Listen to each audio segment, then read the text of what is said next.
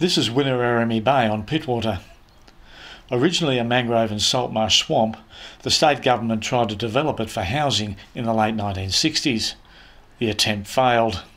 A bridge was then built to access the environmentally protected land on the other side of the bay. This was declared a Flora and Fauna reserve and named Kooroowall, the local indigenous word for bandicoot. Today, salt marsh can only be found at a few locations in Pittwater. Rescue of the Kooroowall salt marsh required complete excavation, removal of weeds and turf, and replanting. Casuarinas don't mind wet feet, and they tolerate salt water too, making them the perfect companion for salt marsh. It's an important consideration in low-lying areas that are subject to saltwater intrusion during extreme weather events. Kunzia ambigua, Lamandra longifolia,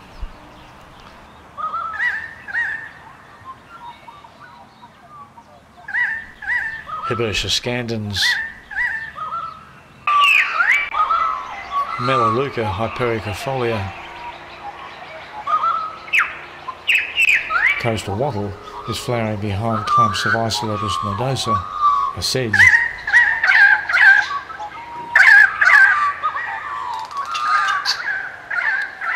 Late summer and autumn mornings sometimes coat spiderwebs with a heavy dew that catches the early light.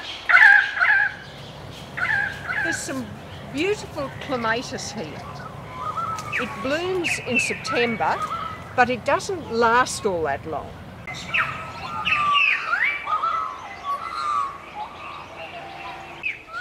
When we build these piles of broken lantana, we try to make sure there aren't any weeds left underneath. However, these piles are a good place to plant running postman because it's so vigorous it can overwhelm many shrubs. Its flowers are simply gorgeous.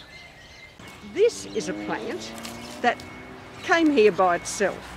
It's the kangaroo apple, and it's one of the Solanum family, and it has these purple flowers and small berries which become much larger and bright orange coloured.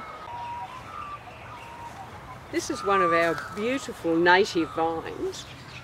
It's called snake vine, and the way you identify it is that the stem comes off the middle of the plant and not on the edge of the leaf. This is native spinach, also known as warrigal greens. It's an edible plant, once fashionable in Europe where it was known as summer spinach.